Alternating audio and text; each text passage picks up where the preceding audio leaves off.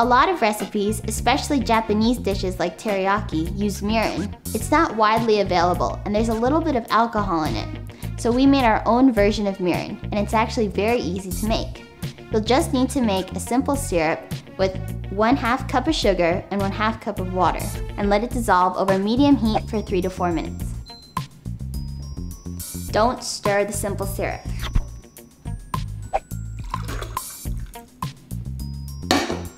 This has cooled a bit, so I'll add 4 teaspoons of rice vinegar.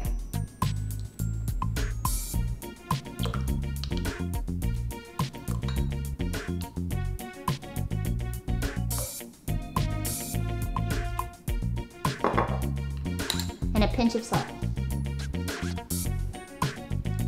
Mix very well.